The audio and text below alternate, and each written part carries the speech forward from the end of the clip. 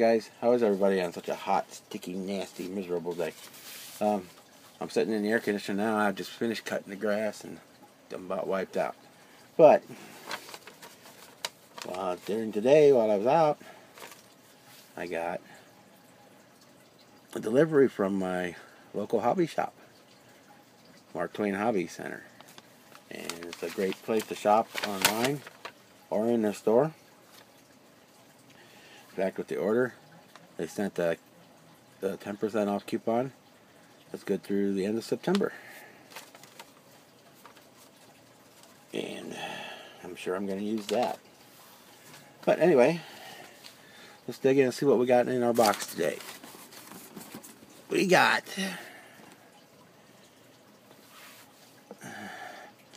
Star Trek Cadet Series, the TOS, the Refit, and the B Enterprise, which will finish out my set. The only one I don't have is the Adversary set, which I'm not sure if I'm going to get or not. I now have all of the Enterprises. In fact, I have 2 refits, so I need to find whoever makes the Enterprise A decals for that, so I can make one of them be the A when I get ready to do it. So I got those. Upside down, sorry. Been a long day. We got that from them today. And in case you're interested, I paid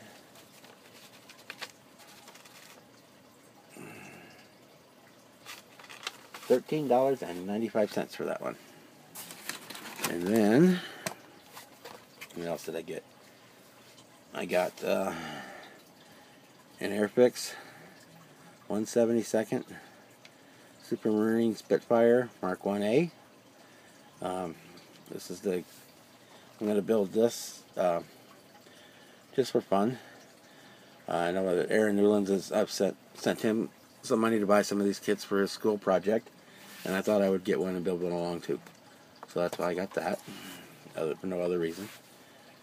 Here's the painting diagram on the back. I usually buy big models, but what the heck, I can build little ones too.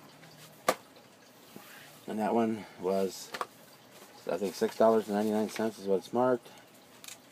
But I don't think, yeah, but $6.95. What I got it for. So that's $6.99. Got it for 4 cents less. Then, what else did we get? Here, I got a big box. Ever since my nephew got to build his first 2 Star Wars kits here a month or so ago, he's been after me for another one. So, we got him Darth Vader's TIE Fighter. And you can see there it was $24. And the nice thing with Mark Twain Hobby, that's why I always get a big box from them. Anytime your order is over $50, the shipping is free. We got that for him. This is going to be his next build as a modeler. That's not a Lego. We got that for him. And I got one more item here. I built this way back when God was little, and Revell just re-released it. It's just a repop of the old one, but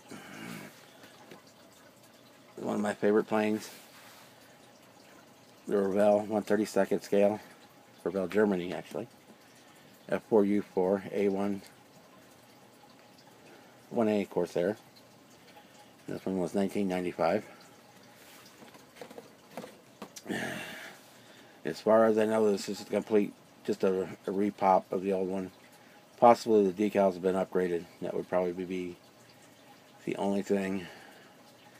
And I do believe this now comes with decals for Pappy Boyington's 214 Squadron, or playing for the 214 Squadron, as well as the Jolly Roger version. I do believe. I'm not 100% positive on that. But we'll find out when we get in there. I'm trying to look on the box, see if it says anywhere.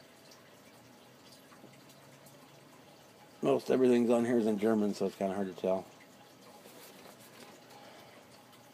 But anyway, that's my haul from Mark Twain Hobby. And if you're interested in looking at them online, their website is www.hobby1.com. Say they have free shipping, anything over $50.